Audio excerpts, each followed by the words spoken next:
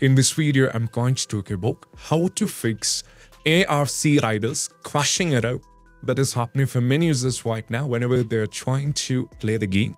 They get an error which says unhandled exception error. Then how we can fix it? So the first and one is all about we need to verify the game file. So just go over here, right click and go to the properties. Now from here, click on installer file. Just click on verify integrity of game file. So this will take a little bit of time. So I'm going to skip this part. Just click on this and it will cross check every single files of a game. And if any files are captured and if any files are missing, all these kind of issues will be fixed by this. So you have to check it, and that is what you have to do as the first step. Next one is all about what you need to do. So you have to minimize everything. Go over here, search for the settings and click on the settings. Now from here, what you need to do is just click on system and go to the power. And from here, what you need to do is just click on the power mode.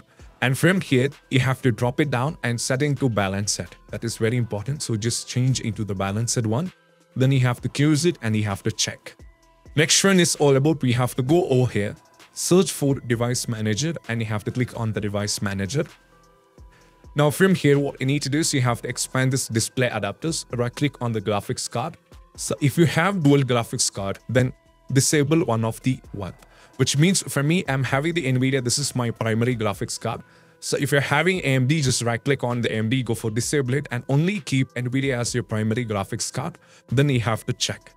Next one is all about just go over here at the search for run command and press enter. Now type %local app data and just go for OK. Now from here, once you get into this, what you need to do is you have to navigate to a folder named Pioneer Game. So just keep scrolling down. You'll be able to find somewhere else here the Pioneer Game. Get into this, go to saver, go to config, Windows client. Now from here, you have to delete this. After deleting this, then what you need to do is you have to go over here in the game once again. Right click here and go to the properties. Set the value in the launch option to DX11. This is very important. Set the value to DX11. Then you have to check with the game. Still, if you're having the trouble, the only one solution is all about you can, after doing these, just do a restart. Then you have to launch the game, and most probably that's going to help you guys out. So these are the steps, and I hope this video is helpful. That's it. Bye.